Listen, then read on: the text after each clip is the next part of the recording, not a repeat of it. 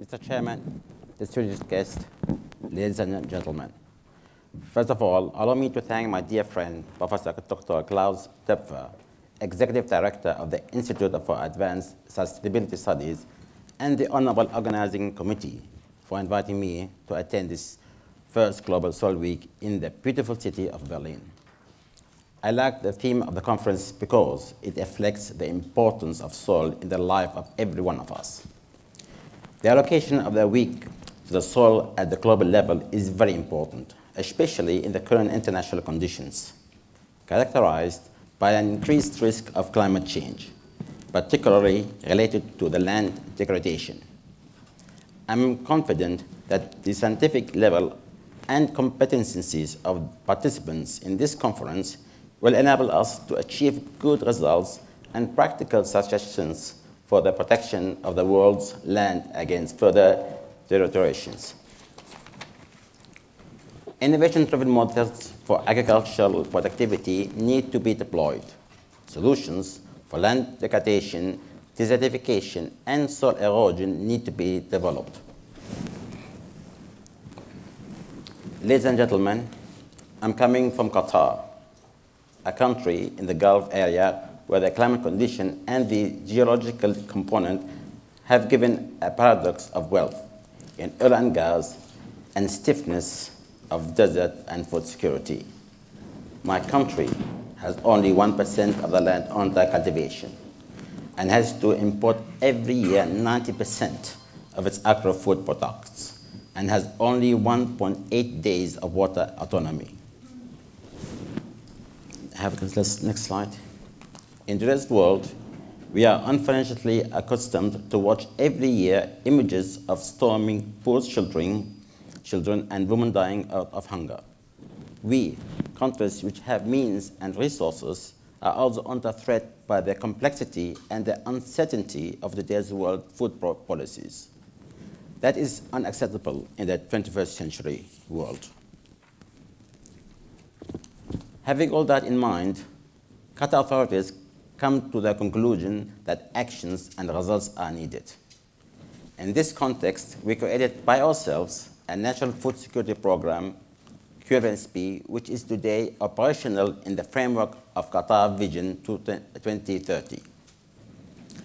Qatar National Food Security Program will apply innovation and the implementation of sustainable infrastructure to overcome the natural constraints for enhancing our food security. And I will just explain a little bit of our program, and the best way to do that in very short is to show you this sustainability matrix that we have developed. The two parts on the left, you can see energy and water. And because a requirement of ours is that we do not use any fossil fuels, that it must be sustainable. So we decided that it's going to be solar power. We are now having done studies to look at the solar map of our country, and it seems that the south will be the area where we will get a large solar park that will give us the energy that we need to do the water in the north, in large amount of the desalination using reverse osmosis. And to do that, we are going to be locating it very near our industrial city, which is one of the largest in the world. But by doing this combination, we are able to get a lot of efficiencies and push down the cost of producing water. The other two pillars, okay, which is the production and processing, farms and food, is more complicated. But we found out that three important elements in this are and it came to us just by looking around and finding that logistics will going to play a very important role. And not only logistics, but it will open an opportunity to do other things by doing a soil enrichment plant and also develop a strategic storage. And logistics is now viable because Qatar is embarking on a large railway network, and Deutsche Bahn is now doing the design, and hopefully within 10 years, we will have a comprehensive railway network, and that will open opportunities that did not exist before. Today's world is globalized and any national plan has to be interrelated with regional and international actors.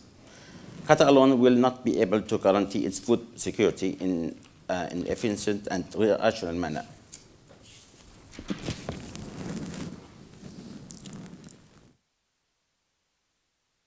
Responding adequately to the challenges and risks related to food security in our country and all of trial-land countries needs a new approach with specific, result-oriented and innovative institution.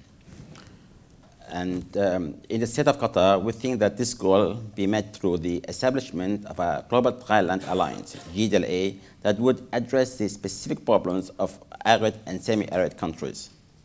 The GDLA is envisioned to be a collaborative undertaking by the countries most severely affected by trial-land challenges to combat their common threats, create new solutions to their common food security problems, and provide mutual assistance in times of extraordinary need.